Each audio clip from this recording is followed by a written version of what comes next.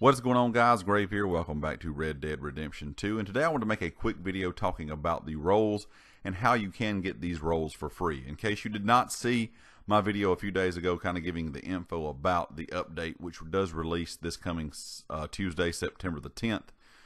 These roles will all cost 15 gold bars each to get them started, but there are some things you can do to get these for free.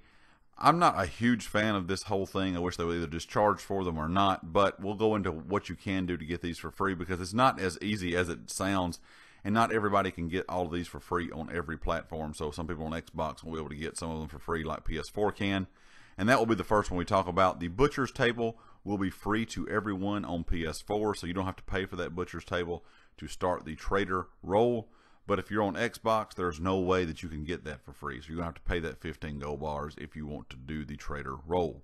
When it comes to the Bounty Hunter, the only way that you can get the Bounty Hunter for free and not pay 15 gold bars is have a Twitch Prime membership and link your Rockstar Social Club account to that Twitch Prime membership, and you can get the Bounty Hunter role for free.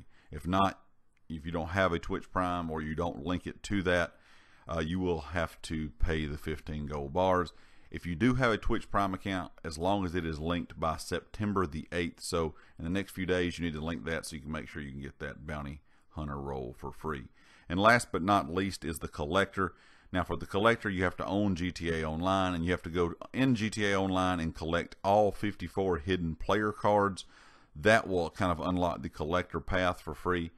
So, I mean, it's a neat thing that they're doing, I guess, so some people you don't have to pay for all of these roles. I guess they're seeing, even though it's only 15 gold bars per role, if you want to unlock all three and, kind of swap back and forth between them, that is kind of expensive. Some people may not have all their gold bars. Some people still may be newer to the game and not have enough gold bars.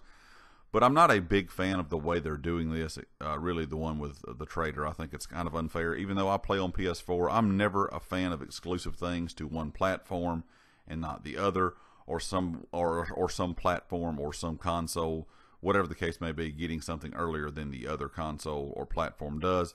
I'm just not a big fan of that. I wish they would have just gone with everyone gets them for free, all three of them, or just make you pay for them. But anyway, guys, leave me a comment and let me know your thoughts. And of course, if you'd like to hit the like. If you hadn't subscribed yet, please do so.